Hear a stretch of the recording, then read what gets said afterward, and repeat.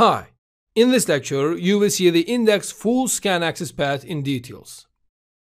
We know that indexes create index entries for all the rows. I mean, if our table has 1 million rows, our index will have entries for all the rows. Actually, this does not mean that if we have 1 million rows, we will have 1 million entries. An entry can store multiple row IDs. Basically, in an index, index entries include all the row IDs of the related table.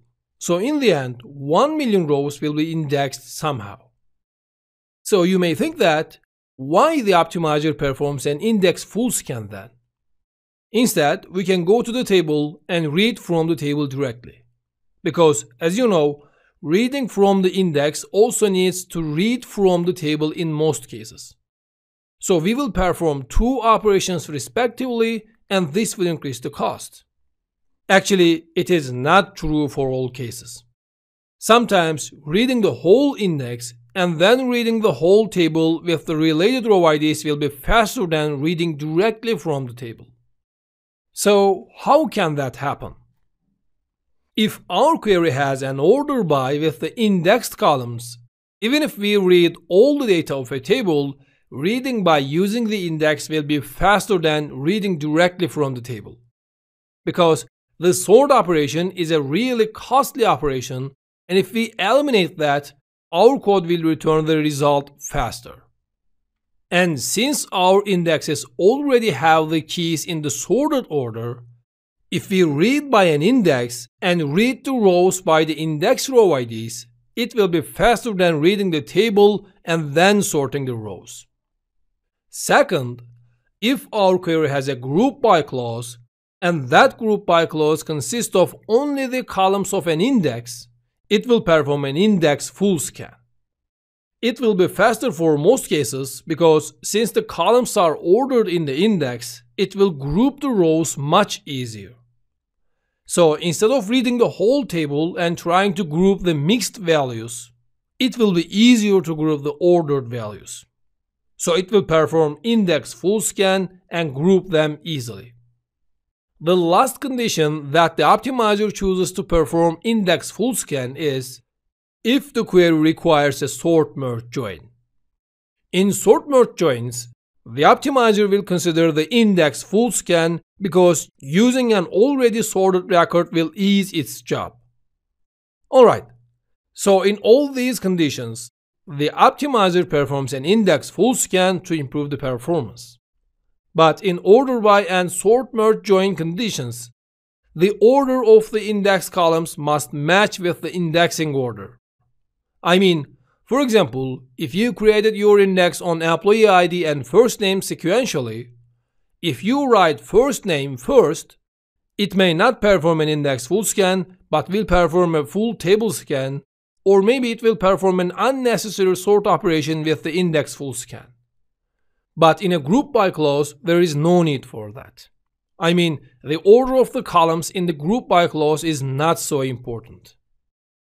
Great. Now let's open up the SQL developer and make some examples about that. In the first example, we queried for all the rows and used an order by with the department ID column. Department ID column has an index on it. Now let's get its execution plan. As you can see, it performed an index full scan. So if we use order by clause with the indexed columns, it may perform an index full scan. In the next example, I used another index. In the employees table, last name and first name columns are indexed together. The order is last name and then first name. So in this example, I typed only the last name column in the order by clause. Let's get its execution plan and see what happens. As you can see, it did an index full scan. And since all the columns are already in the index, it did not go to the table for the rows. It read from the index directly, so its cost is only 1. In the second example, I typed the first name, which is the second column of the index. So let's see its execution plan. As you can see, it also performed an index full scan, but made a sort operation after that, because the index is sorted based on the last name, and the first names are sorted within the same values of the last name values. You should already know that. And because of this sort operation, its cost is 2. In the next example, I typed both columns of the index with the wrong order. I mean, I typed first name first, but in the index order, it is the second column. Now, let's see its execution plan.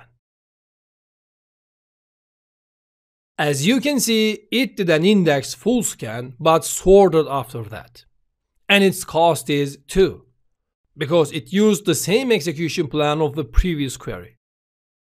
In the next query, I typed the order of the index correctly. Now, let's get its execution plan. As you can see, it performed an index full scan like the second query. In the next query, I typed a different column than our index has. Let's see its execution plan. As you can see, it did a full table scan.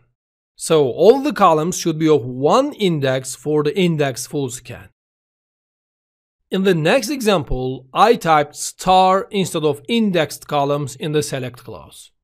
Now let's see its execution plan. As you can see, this time it did a full table scan. But in the first example, when I used select star, it did an index full scan. Now it did a full table scan. Yes, as you can see, sometimes the optimizer considers a full table scan as the best choice. Like the difference in here, maybe in your database, it can select a different execution plan. If such thing happens, do not worry. This is normal, because cost changes based on the power of your hardware sometimes. Alright, in the next example, I used the group by clause with a non-indexed column. Let's see its execution plan now. As you can see, it did a full table scan. But in the next example, I used the department ID column in the departments table. It has an index on it. Now let's get its execution plan. As you can see, it did an index full scan since we used the indexed column in the group by clause. In the next example, I added another column to the group by clause. Both columns have indexes on them, but in different indexes. So let's see the execution plan of this query. As you can see, it did a full table scan. So even if all the columns have indexes on them, they must be of the same index. Otherwise, it will not perform an index full scan. Great. The next example is about the sort merge join. Let's get its execution plan and talk on that. As you can see, it performed an index full scan when the merge join needed. You haven't seen the merge join yet, so no need to explain that deeply. Just know that if a merge sort join occurs, the optimizer will consider using an index full scan if the indexed column is used in the where clause. Since we used the department ID of the departments table, it used its index with the index full scan access type. Great. In this lecture, you saw when the optimizer considers the index full scan access type. If your query performs a full table scan, and if that table has indexes, you can consider modifying your query to let the optimizer use an index full scan if you don't have any better option. It will increase the performance in so many times. Alright, this is the end of this lecture. See you in the next lectures.